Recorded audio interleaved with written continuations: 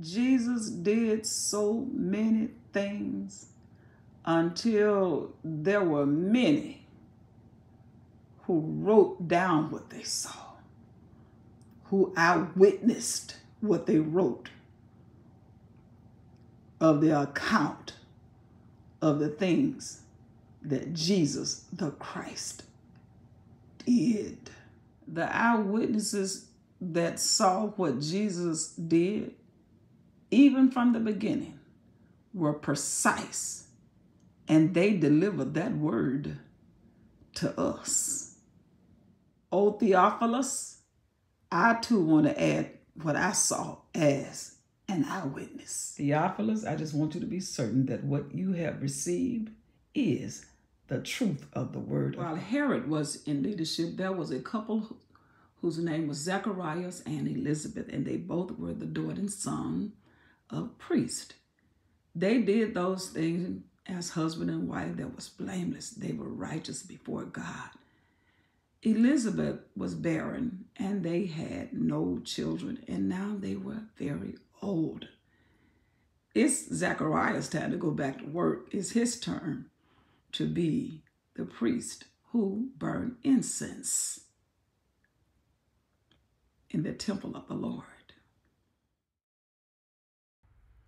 Many were praying outside of the temple while Zacharias was serving inside. An angel of the Lord appeared to Zechariah and spoke to him, saying, but Zechariah said, oh Lord, what it did? He was troubled, and fear fell on him. Your prayer has been heard, Zechariah. You will have a son. You've been praying for a deliverer, and he's a part of that deliverance. And you said, I will have a son, and he will be joy to you. He will not be a burden to you.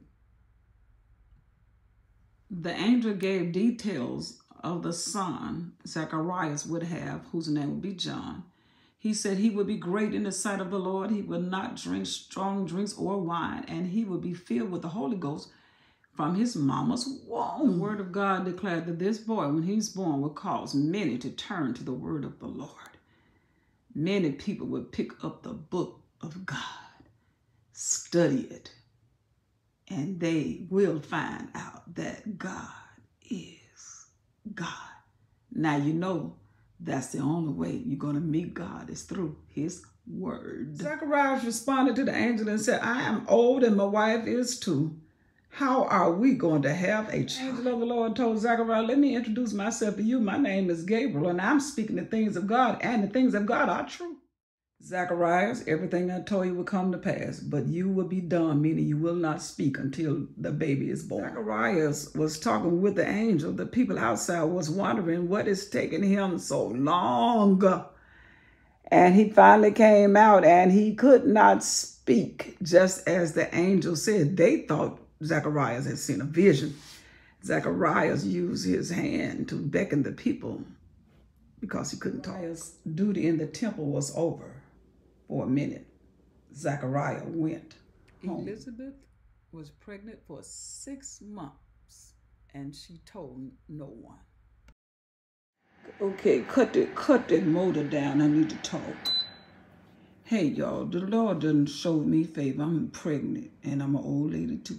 Elizabeth is 6 months pregnant, and God sends Gabriel to Nazareth to meet Mary, a virgin of the house of David. The angel said, hey, Mary, you are favored of God. You are blessed among women. Mary like, what? Okay, so what? So what? He said, don't be afraid. God has found favor in you and wants to use you. And the angel of the Lord, whose name is Gabriel, announced to Mary. He said, you will conceive in your womb. You will have a son and call him Jesus. He will be powerful. He will be called the Son of the Highest. He will be given the throne of his father, David. He will always be king of my people. No one will ever take his place. Mary asked the angel, she said, how can this be, being that I am a virgin? I don't know a man. And he said, the Holy Ghost will come upon you, and the power of the highest shall overshadow you, and that seed will be in you, will be called the Son of God.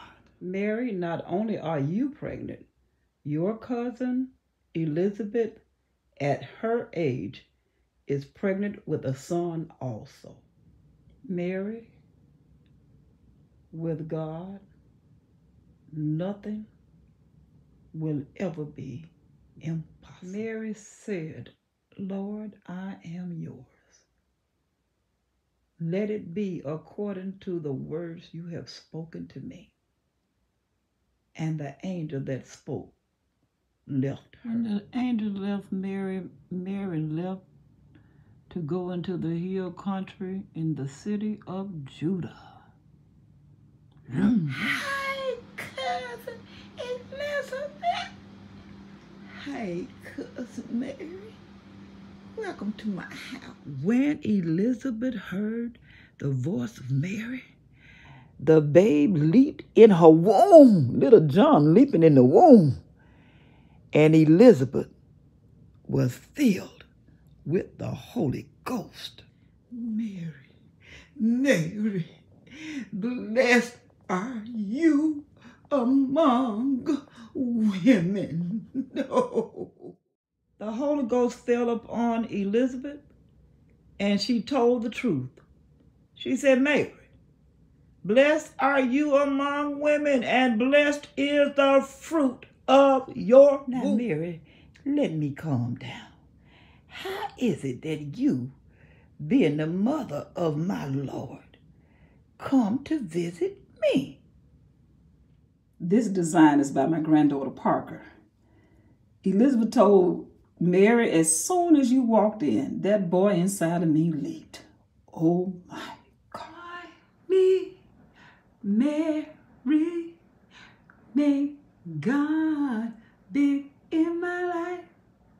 I want to, ready, go. My spirit rejoices in God, my Savior. My spirit rejoices in God, my Savior. My spirit rejoices in God, my Savior. That is mighty, have done to me great things, and holy his name, and his mercy on them that fear him from generation